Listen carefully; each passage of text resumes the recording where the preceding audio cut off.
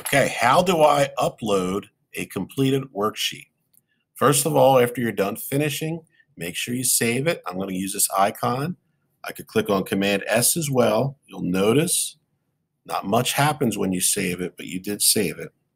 Okay, from that point, you need to go to Career Cruising, click on the down arrow, My Assignments and Activities, find the assignment you're uploading. In this case, it's Worksheet 2.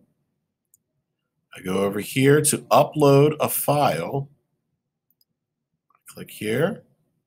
All right, and then you have to figure out what folder is it saved in. It's usually going to be downloads or documents. Hopefully it's your documents folder. Then you find the file you want to upload. Click here, open, and then that is it. You'll see under My Files that your file is there.